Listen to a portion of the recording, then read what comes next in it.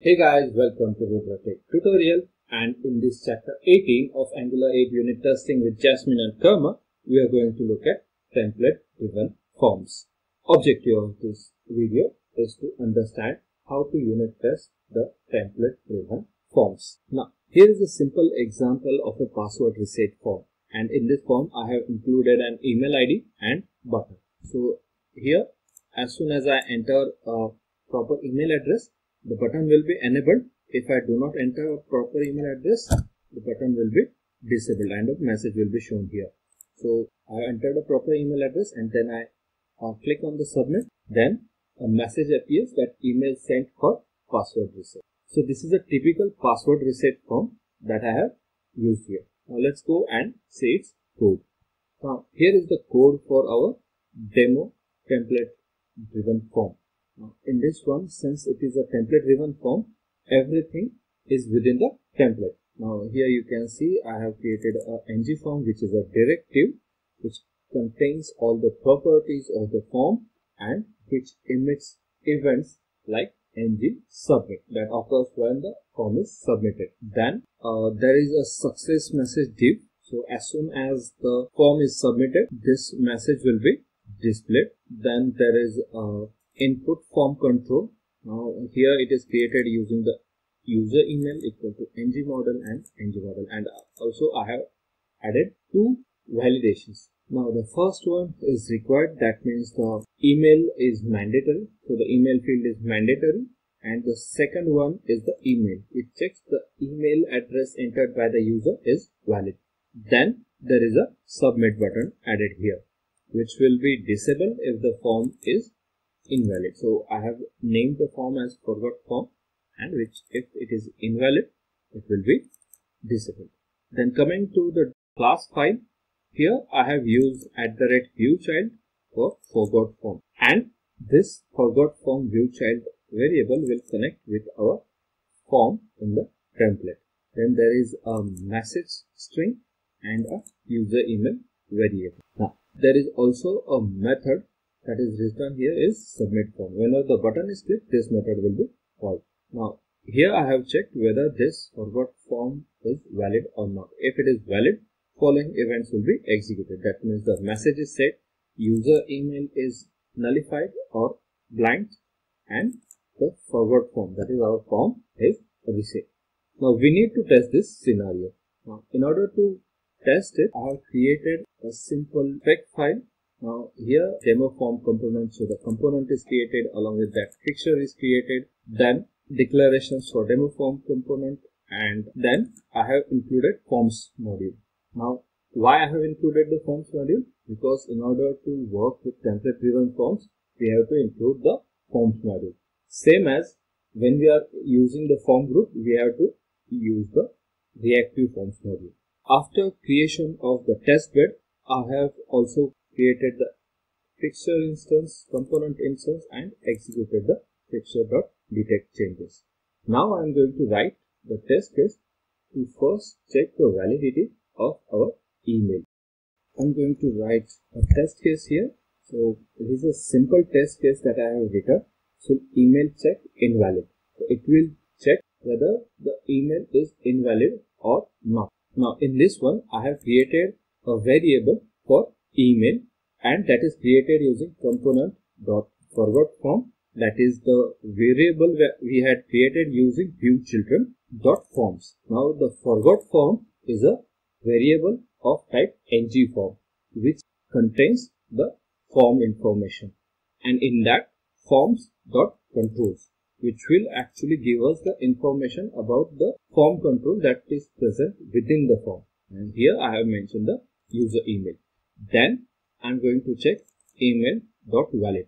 That means whether the email is valid or not. Now in this case, no value is set, hence it will be false.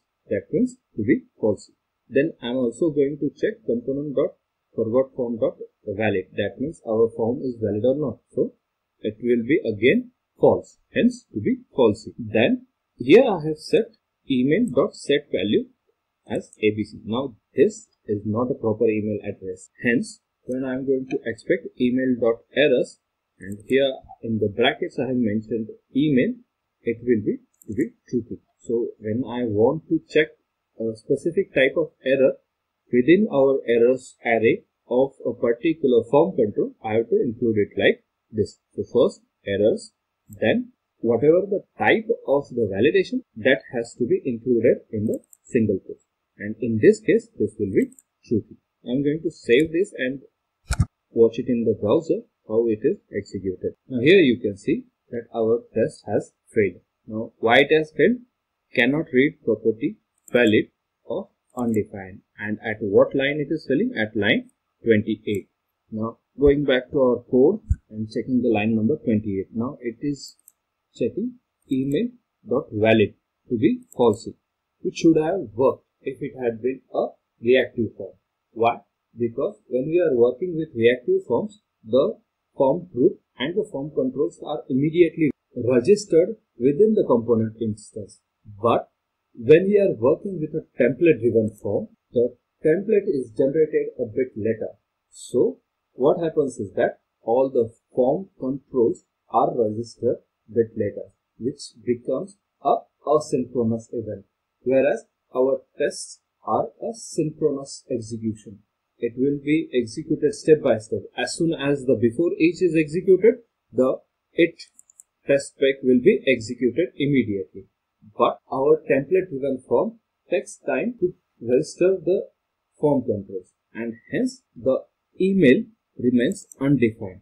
Why? Because before registering of our form controls, the test case is executed. So in order to resolve this, I'm going to include it in the async test zone.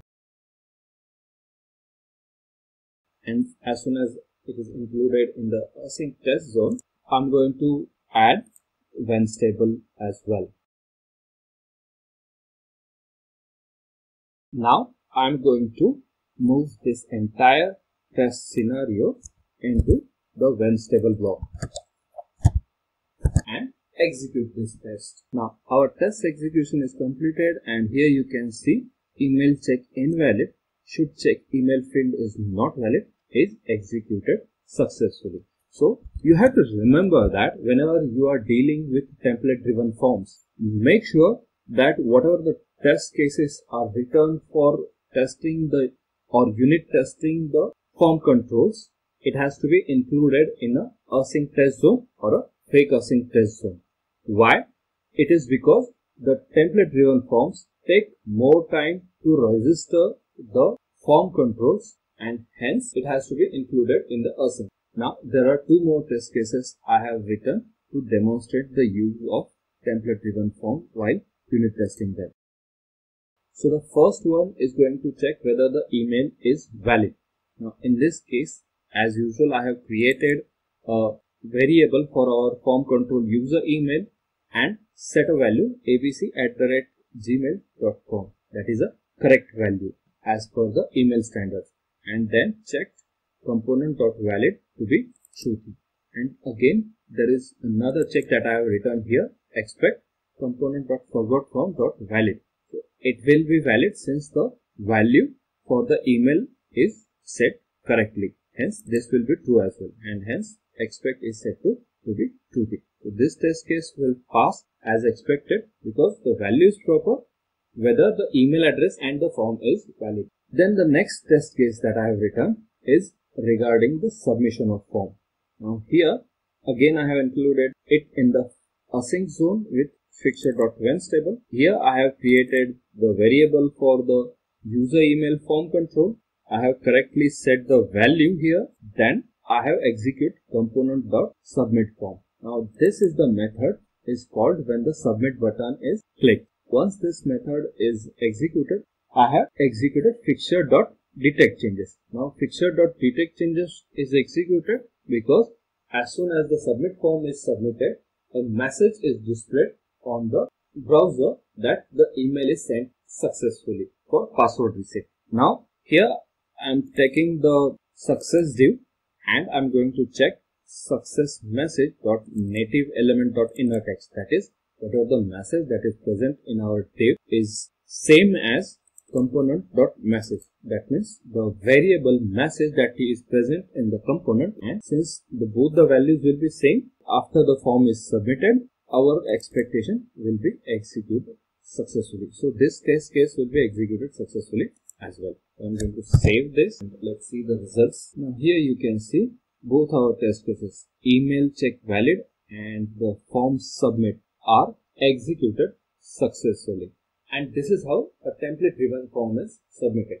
Now before we leave, do remember that when we are testing unit testing the template driven form, we have to take care of the asynchronous registration of the form controls, which is not the case in reactive forms. I hope you have understood this video. Do subscribe and thank you.